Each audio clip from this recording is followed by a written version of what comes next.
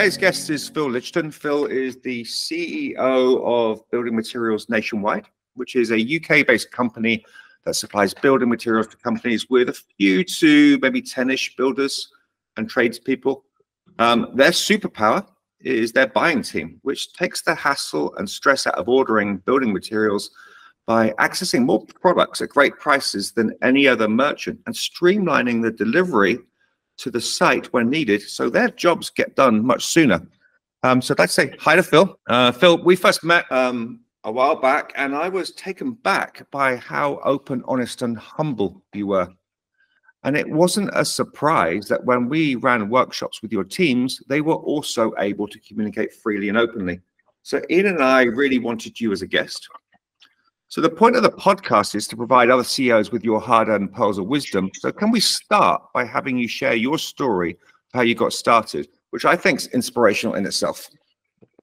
Hi, Matt. Hi, gents. Well, I'm embarrassed by some of the introduction you've given me there, for starters. So, yeah, no, appreciate your words there, Matt. I think I'd worked in the construction industry. I'll take you back to 2002, October 2002. I'd worked in the construction industry for 15 years at that point, and deeply unsatisfied, working for one of the big PLC merchants. And I took an order from a company similar to how I function, and I thought, why can't I do this? And I went to the guy that I worked with, who was a really good salesman at the time. I said, look, I've just got this order from this customer. This is how they function. Why don't we do this together? And he went, nah, it ain't gonna work. That's just not something we could do. He poo-pooed it, and I just knew then, right, this is something I've been thinking about, something like this for a while. This order really, that was it. That was the defining moment that I'm going to go and do this. And I spent the next 6 months really working out how I was going to do things. I talked to a supplier, hadn't talked to any customers at that point. I just knew this was something that felt right for me. I was 32. I had a wife, 2 children, mortgage, a fair bit of credit card debt, and I just couldn't see any way out. So 1st of April, and there was three people functioning how we function back then, that we're all doing the similar sort of thing. And another train of thought was, well, if those 3 can do it, so can I. So 1st of April, I packed in my job, started up. I had 1 supplier, I had 2 customers I'd spoken to, set the business up, and got rolling, really. And the main thrust was, I knew a customer, I knew a supplier. I could give that personal dedication and commitment to the customer and give them the service that I believed they weren't getting with the big PLC. I knew I could build a relationship with the suppliers. And I think my first 12 months, my target was to do £500,000 in sales. I managed to double that. I managed to do just under £1 million my first year of sales, and just continued growing from there. And I think, I don't know whether I'd mentioned this to you, Matt, is that within the first 18 months, those 3 companies that I had based my aspirations around all ended up going into liquidation for various reasons. I think they didn't look after their finances correctly. They didn't run it I don't think as a proper business.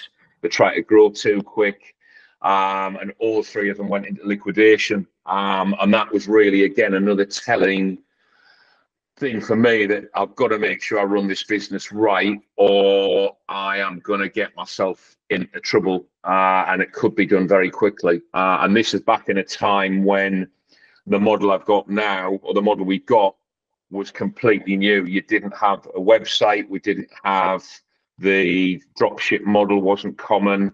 It was a time where literally it was me and a mobile phone ringing a customer, ringing a supplier, and trying to make the business work. So yeah, that's very broadly speaking how the whole thing started.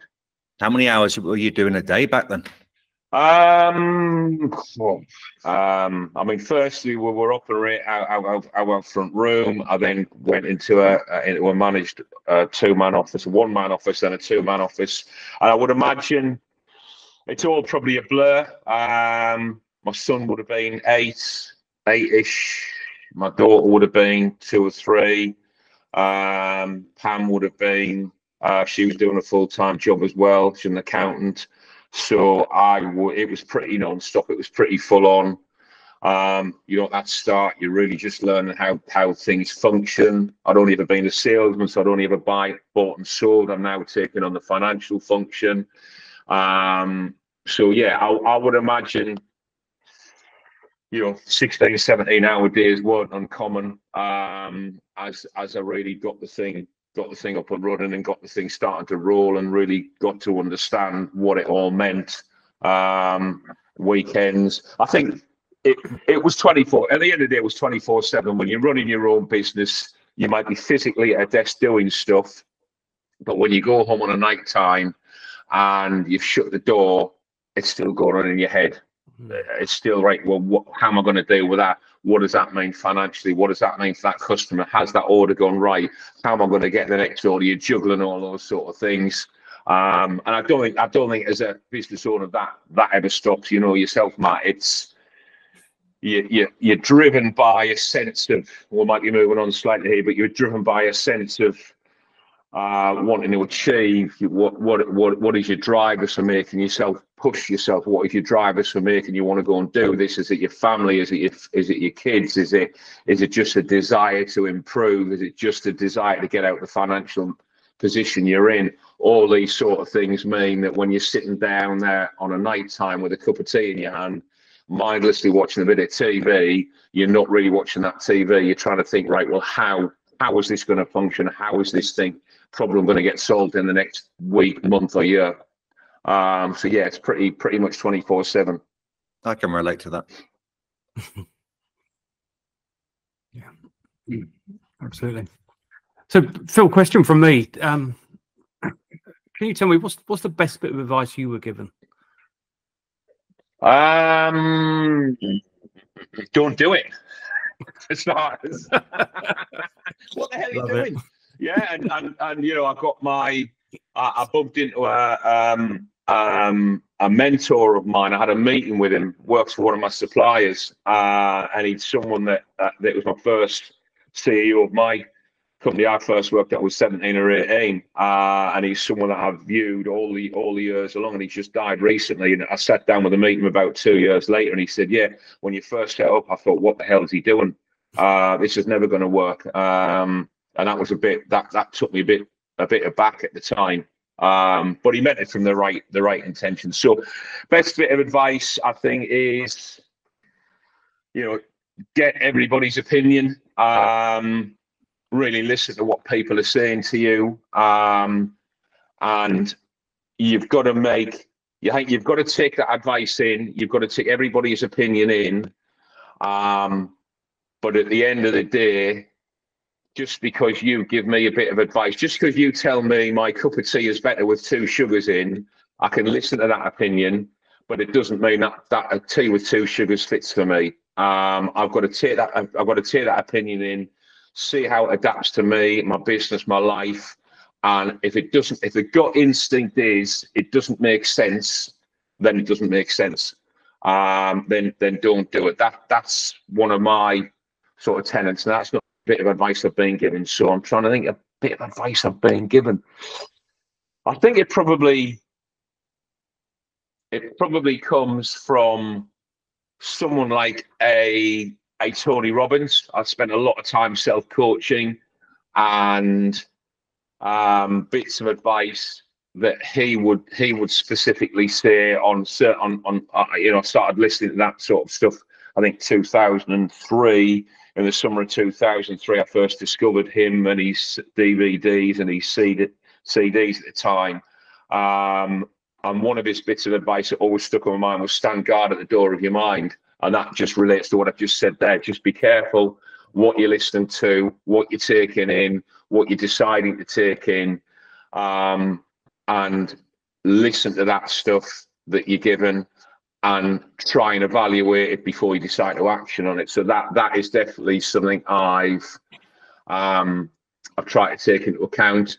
I think another book I would have read, and I've got a feeling it was Richard Branson said it, that always hire. Oh no, I think it might be Steve Jobs actually. Always hire people that are better at the jobs than you could ever be. And that's something I've listened to, and I've definitely tried to take heed to that. I've failed dismally on certain occasions, but it's something now that's more apparent than ever, is that I'm never going to be good at certain jobs, and I never should think I can be. Always hire people that are good at doing that job and can really, really hone in and focus in on that, and allow them to get on and flourish with that role. So that's definitely something that, Matt, you and I had that discussion in the past 12 months. I've really tried to adhere to wholeheartedly, because I've definitely had a time where I've taken people on and decisions, and I've interfered, and it definitely doesn't work. If you're going to grow and you're going to develop into a business that can be big or bigger than where it is now, you definitely need to let people control things that you're definitely not good at, because you cannot be good at everything. Yeah, I think we've all been touched by a bit of Tony Robbins' advice, actually. A recent one that really captured my attention was he said that one of the gifts that we're all given as humans is the ability to take a sort of negative mindset and just in an instant decide to be more positive and to be in a better mind state. And I think that is a gift. We can be glass half empty or half full, and I think that's true as well. Yeah, I mean, I've got, as I could show you here, I've got a lot of, pull the camera over here and you can see, I mean, I've got stuff here. All of these are identify your problems with your power, your energy and solutions. People who fail to focus on what they'll have to go through. People who succeed focus on what they will feel like in the end. I've got all these things on the walls that remind me, because it's very easy, certainly for me, very easy for me to get lost in why I'm doing something. And I try to every single day, just start again. It's a new day. What's the baseline? What's the focus? Where am I going? And definitely a lot of that is the Robbins mindset. And I've had them on loop for a number of years. If I've been out in the car, I did the Unleash the Power Within last year. What was it, July, August last year? So I did my first one of those in 2005. I did it again last year. And it's just, what was surprising to me was, which shouldn't really be, there's not a lot of difference between last year and 2005. The things that we should be doing are all the same. They've never ever changed, but we just get lost in this shiny new thing that appears over here. Oh, let's go off and do that. No, it generally all comes back to the same things. It's the self-talk, it's the focus, it's the physiology, it's what's your compelling future. It's what's your identity as an individual, and how is that molded. That is what takes you, or it's taken me to do what I'm doing and where I'm going on my journey now. And that is, all of that for me is born out of Tony Robbins. Brilliant. For sure. Thank you, Phil. Yeah, I love that kind of idea of, I think Amazon called it raising the bar. And I think it's a real difference between a confident person and an unconfident person. It takes confidence to hire someone you think is better than you at something. And I think a lot of people talk about doing that. Doesn't always happen. I think it's great. You see that's a funny opinion on Ian. Again, it's how two people with the same idea can look at it in completely different mentalities. For me, it's just obvious. And when he said it, I was like, and you say, obviously you'll have met people where that is the case to certain people, where people are going to feel threatened, even though they're owner of the business, they're going to feel threatened about that someone coming in. To me, it's just a no-brainer that you've got to do that. And certainly now where I'm at is, if I hadn't made those decisions, I would be up the paddle. I'll be up the stream without a paddle. Because it's just some of these basic and simple things are so obvious and so simple. It's just, why wouldn't you do them?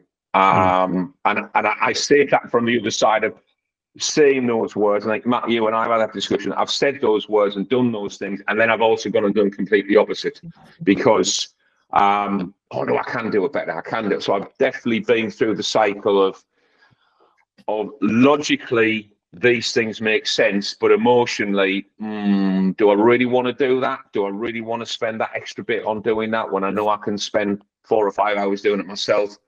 Now, the past 12 or 18 months, absolutely not. I've got to invest. I've got to take the plunge, and I won't allow my team. I've specifically said to my team, do not let me get involved with this particular thing over here. You know you're better than that of me. I can look at it, I can give my opinion, but do not let me get involved, because when I do, I don't have to deal with the day-to-day, which is where the business is really run now. Great. That's nice. That leads us a bit into the next question. So in my coaching, I talk a lot about running experiments, and many of which result in failure. But what's the biggest business mistake you've made? Probably everything I've just said, not realizing sooner that there are people that I've hired that I know better than me at their roles, that I know are far greater knowledge on what they do than me, and I still interfered. So a prime example would be, and I've interfered from an emotional mindset as opposed to a actual strategic, and the logic says this, but my emotions have done this, and that's driven me primarily because I'm a salesman, first and foremost. So the prime example that will be who I give credit to, and we joke about with my team now that we had a customer that I 2019 I met. We're up to a certain level of credit with him. He just happened to come from a similar part of the country as me. I arranged to go meet him, got on with him well, and oh yeah, there's a few little things in there that no, he's going to be all right. Left that meeting, agreed a certain credit limit. On the car on the way back, he rang me up and said, look, I need to place another order, That took him over the agreed credit limit, took the order. That was about, I don't know, August time, September time. So no, it would have been August time. And we were due to get a payment middle of September. I'm on holiday and I'm in a swimming pool. I get a call from him and said, I feel I've got a problem. And I never got a penny of that money from him. So it was an emotionally driven decision. I got on well with him. The facts, looking back now, the facts were, I'm not going to read the facts up, but there were probably 5 things that, looking back now, that was a red flag, that was a red flag, that was a red flag, that was a red flag, that was a red flag, but I still made the emotional decision, and I don't allow myself to do that anymore. So that's definitely been my biggest mistakes I've made, is where I've made an emotional decision and I look back on it from the eyes of just complete clarity, complete objective nature, and it's right. Yeah, well, the writing was on the wall there, really, Phil, wasn't it? So hence that particular environment, I very rarely get involved now in making those decisions. I want to know the facts. I want to know the facts on it. We go through the facts. I talk with my team. Right, where do we think this is going to go? Right, and off we go. So it's a far more balanced opinion on it. That's brilliant. So, Phil, we've just completed a study of what the sort of big CEO challenges of 2024 are, and published that recently. And with that context in mind, what do you see as your biggest challenges in the next few years? Well, the one is the reason that we're with you, Matt, is getting the strategy right. I think as I've got a vision of where I want to be. My compelling future, going back to 2005 with Tony Robbins, right? What's your compelling future? So I've got a compelling future of where I want to be. and that has just totally focused and driven me from day one. I want to do this. Now my challenge has been that I've driven the business, and some of the discussions we just had, I've driven it, made decisions, and I leave this wake, like a bit like a speedboat. I leave this wake in my rear that people have to mop up. So my challenge is to let that strategy work out and play out. It's going to take time. It's going to take patience. It's going to take decision from my team members and involvement from me to make that physically function on a day-to-day basis, which I'm something I can't be involved in because I'm not good at that. So that's definitely a challenge for me. I think, secondly, from a business point of view, the marketplace is changing. There's a lot more people coming into the market, like how we operate and function. They can be very, very nimble. They are how I was 15, 20 years ago. So it's still all shiny and new when you've got this desire in your belly. That's you can do everything, and you can go and get a Shopify account or whatever it may be. You can kick off your business very quickly, and you can be producing stuff very, very quickly. So we've got competition coming like that's coming in. So we've got to be very aware of how they're functioning, but also not losing sight that we are a different business. We're a different part of our journey as a business. And then I suppose it's right. We've got the strategy in place. Being nimble enough to look at the strategy. Does it make sense? How are we going to expand our business so that we're not getting caught up by these new competitors coming forward? How is that going to function 3 to 5 years down the line? What things do we need to be doing now and planning now that we don't even know about, that gives us the ability to adapt very, very quickly when these things appear in our business? So we're in the process of looking at a new website at the moment and how that's going to link together with our systems, and the best will in the world. That probably moves on to the third point, is those digital systems that we've all got. We've got a CRM system, we've got a website system, we've got an ERP system.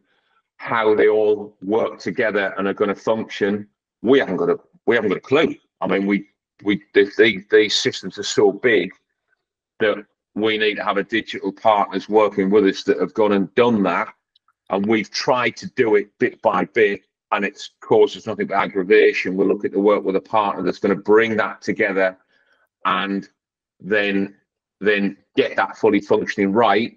And then that brings us probably on the fourth bit of, right, we've got this system that's working, we've got this huge amount of data. What do we do with that? What does this data mean? Because having someone to understand this little bit of data over here could add 0.1% onto our margin. It could assist our growth by that could be a 1% of what we're looking for next year. Could be just this little bit of data and how we've managed to look at it. But if we don't have someone going to look at that bit of data and say, right, have you looked at this detail here? This, and this means this. So if we tweak these things here, we can get this. It needs someone to actually physically understand what all that means, tell us it, and then we've got to put it into action. So those are probably just off the cuff what I think the challenges we've got. And me personally, it's right, how do I continue to keep my nose out of things that I'm not good at, to allow the business to flourish, to allow the, so another one is the culture. The business is growing. We've got probably 70 or 80 employees now. If that grows up to, so that's been challenging enough to keep the culture right, because the culture is not something that's just static. It's not just a static thing. It's something that evolves day to day. You get people develop their personalities, people get promoted, people get confidence. So the culture completely is moving all the time like an organism. So how do we manage to try and allow that to grow and develop, and at the same time keeping with the business values and keeping that, I don't want to say control over it, because I don't think you do control it, but you definitely keep an eye to ensure that that culture grows in line with the values of the business and in in the direction you want it to. So yeah, the culture is definitely a part where if you haven't got that right, and you haven't got the right team and the right ethos within that whole thing, then the growth is just very difficult. I think I don't think we do it brilliantly. I think we do better than most, but it's something I'm conscious that we need to keep our eye on. I would congratulate you on many aspects of your culture from what I've seen, actually. I think having spent many days with the gang there, they display traits of a very high performing team that you should be very proud of. And I think that's I appreciate the comment, Matt. Thank you. And I think it's difficult because you see it, the value of what you bring to us. We were having a discussion leadership meeting yesterday, and we said the same then. The value of what you bring to us is that you've got this across many businesses. So you're wandering into a lot of businesses, and you can see the differences in how those cultures function. Whereas I'm just sat in looking at mine, and it's very easy to say, well, why isn't this working? Why isn't that working? And you lose sight of the fact that you've got all these other things that are working. That you just take for granted. So yeah, no, I do appreciate that comment. Yeah, I absolutely echo what Matt said there. I think what was evident from the time we spent is that it's a really empowered team. You define the goals that will take the company to the next level. And there's a kind of modern term that's bandied around a lot. There's this thing called psychological safety, which I think that team really has, and it was great to see. So kind of with this empowerment in mind, how do you prioritize and delegate tasks effectively in your role as a CEO? Probably, if I'm honest, not very well. I'm just, as I said, I've been driven, and the business. The business has been. I'm at the end of the day, I'm a trader. And I say this to people regularly. I'm a trader. What has given me the drive and the buzz, the little kick is I buy from A, I sell to B, get on the next one. Buy from A, sell to B, get on the next one. I've just continued that cycle around. That's why the business has grown, and that has been. I've tried to pass that down to the team. So I think. The delegating's always been, and if some of the team are listening to this will probably balk at it, but I think I'm good at delegating. I think I'm good at passing stuff down, and I'm better now than I ever have been, where I accept I'm not good at something or I don't enjoy doing it right. Who can that be given to? And so that I think for me has been reasonably easy.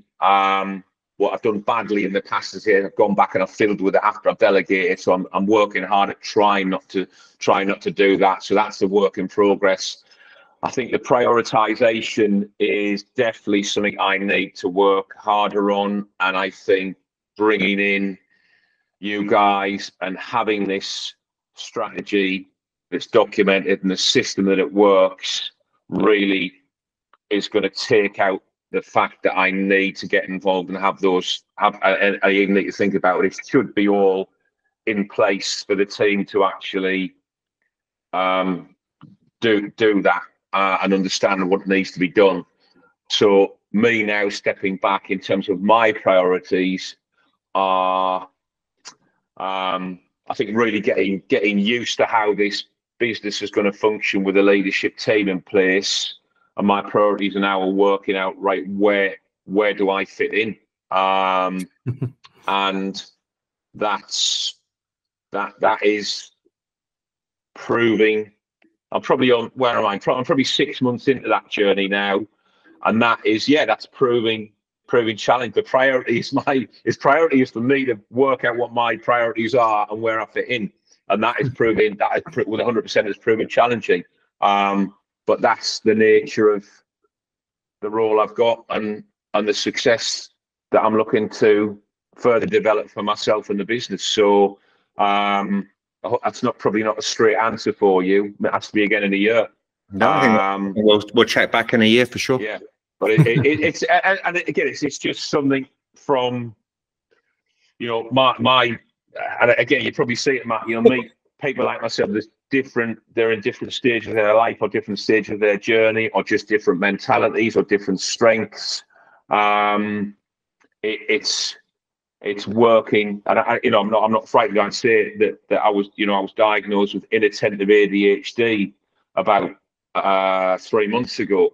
And when I got that, I was like, for a day, I was like, oh my God, what does this mean? And then the next day, I sort of started to sink in, and it made sense to, I'll give you that model a minute ago about buying and selling. The hyper focus on that buying and selling was like, well, that's why I was good at that, or that's why I enjoy that, because it's given me that quick rush.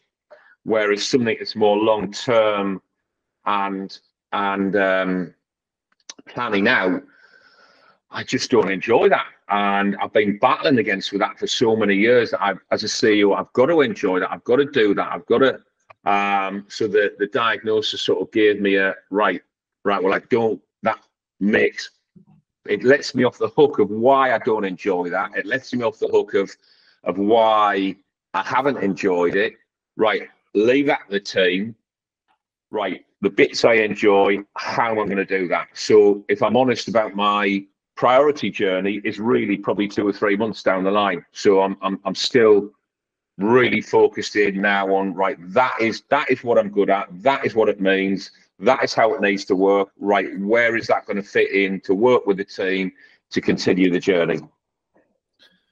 I think with ADHD, I think obviously your level of self-awareness has gone up now, and you kind of know why you've got to where you've got to, and what your kind of superpowers were. But also, you've identified that you need that dopamine hit, that rush in order to sort of satisfy you as a business leader, and you're able to sort of now manage that workload and those tasks that actually play to those the way your sort of neurological wiring is, which I think that level of self-awareness is super powerful, whether you have ADHD or any form of neurological sort of wiring that kind of drives you. And I think I think it's one of the benefits of getting older and wiser, isn't it? Yeah, no, definitely.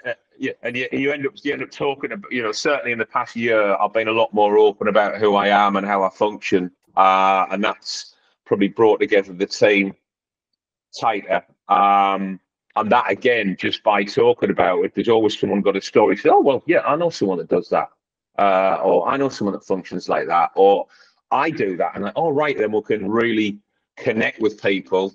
I've got someone that works for me now, and we've really connected and had the conversation on that. And well, that's why we get on, because we're both running at 100 miles an hour, and we've been discussing stuff on the digital side. It's like, and we've had to say, well, you and I actually can't discuss things, because we all get excited about it, because we're getting that little rush from it. And we know we're going to leave this, we're going to go and do something about it, because that's what we have done. And we've left this wake in our past, behind us, where it's like, now, hang on, now we both know that, then we know we can't have the conversation on certain things, because it's going to cause a problem. So that, knowing that, is, again, it's just deepened that connection and that relationship we've got to be able to talk about things. So again, it helps how the whole thing functions. I heard a great phrase recently that chaos finds chaos. Yeah, that is a good one. Yeah, definitely. That is definitely a good one. Yeah. Okay, so last one for me, Phil. I don't know the stats on CEO burnout, but it feels like it's increasing, or perhaps you're just more open about it now. What steps do you take to ensure you look after your mental and physical health, and that you don't burn out? I think everything we talked about. I think, right. Well, certainly physical. I've got a gym at my house, so I've definitely really in the past 12 months really focused in on my physical health. So in terms of working out, what I'm eating, I made a decision 12 months ago, cut out chocolate, sweets, alcohol, crisps, all the bad stuff I was eating. And some people go, well, you're crazy, you got no pleasure in life. I'm like, well, it wasn't making me happy to eat and consume all of that. So I sorted my diet out. I lost about probably 12 kilos. So physically, I feel better. I try to meditate regularly, and I do struggle with that a bit. I try to do a lot of yoga. So I've got a yoga class I've been trying to go to twice a week. Again, that's probably been reasonably difficult, but I generally feel better with when I'm doing those things. As I said, I've got pictures all around my house of friends and family, things that remind me of why I'm doing this. Because again, with my diagnosis, I tend to drift off, and it's very easy to go to some of the things I shouldn't be thinking about. So those reminders around the house assist me cutting out stuff as well. Don't watch the news every single day. Don't listen to the podcast every single day, because I've got a tendency to listen to something. All right, great, I've got to go off and do that. So I'll go and buy this, and right, okay, I've got this new thing I can do. And of course, I end up over having so many things I'm trying to do that none of it ever gets done. So cutting a lot of the noise out that is just waffle in the background that takes me away from actually what is gonna drive me on what's going to give me that mental health is the inner self. I'm not a material person, so I don't have all the watches and the cars that maybe the shiny objects that people want. The inner self is what's going to bring the peace and the calm and the growth and the satisfaction out of growing the business or have been physically in a good spot. It's really inside that matters. And again, it goes back to stand guard at the door of your mind. It's what I'm letting in. So just a number of things. I think it really all comes back to definitely just my inner self, being comfortable with who I am, accepting who I am, accepting that I'm not perfect, accepting that I've got a sign on my wall here that says I am enough. I have always been enough. I will always be enough. And that just sparked a bit of emotion in me, that it's like, I don't have to prove anything to anybody. I've just got to be comfortable in myself. And what do I want? Do I want to grow my business? Do I want to have a great team of people? Do I want to push myself forward? Well, great, I do. Right, I want to do it in organised. I want to do it in a sensible and planned fashion, something that's healthy for me. Because you mentioned the word burnout. I definitely, if I look back now, probably 3 or 4 years ago, I was definitely in a place where my head was frazzled. I was running at such a pace that it just wasn't right. And a year ago, I took a month out, went on to a retreat in Portugal, and I came out of that. I was like, right, okay, this is how I should feel, and then the journey really continued from there. So I'd definitely recommend, if anybody is feeling overwhelmed or at a point where this just doesn't feel good anymore, is try to take some time out and really away from everything if you can. Seek. I had 8 therapy sessions on this retreat, and we talked a lot about my relationship with work and how that functioned. And that was just a great insight to really understanding what made me tick, and my relationship with work. And off back of coming out of that was like not being frightened to talk about it. And not really and really share that around with people. So that is definitely something I've done that really benefited my mental health. So those are things I've certainly done and realised in the past 12 months specifically. So I think the people listening to this will probably have clocked that. I think your superpowers are this magic combination of intelligence, self-awareness, and the ability to empower others and inspire others. And I think everyone's going to learn a lot from listening to you today, Phil. So thank you so much for joining the podcast. No problem. I think just one last thing as well is this: don't lose sight of things like your friends and family around you as well. I think there's definitely a tendency with CEOs to it all becomes about the business. And it certainly was that case for me, and that realization in the past 12 months, well, actually, what have I missed in those years of building the business that really I need to recognize now, and I need to catch up on now, and really those personal connections with friends, family, and even people in the team actually making it's not all just about work when you're sitting down and chatting to them. They are people, and they've got families, and they've got concerns themselves, just trying to also connect on that level. And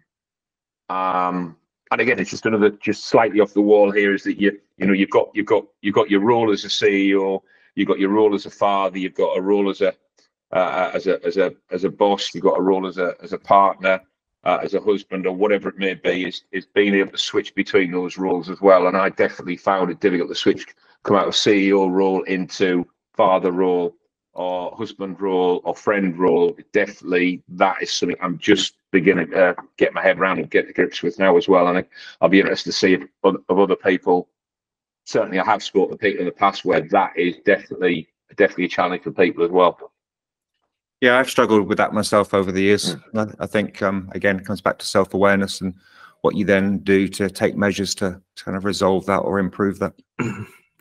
And it shines through in your business, Phil. I mean, that when I talked about that empowered, psychologically safe team, it's because that side of you shines through in the business as well. Oh, thanks, Ian. Amazing. Thank you so much for joining us. You're a legend. Okay, well, same to you. I appreciate you coming in, Matt, and doing everything you're doing, and hopefully, long with me, our relationship continue. It's a pleasure. Thanks, Phil.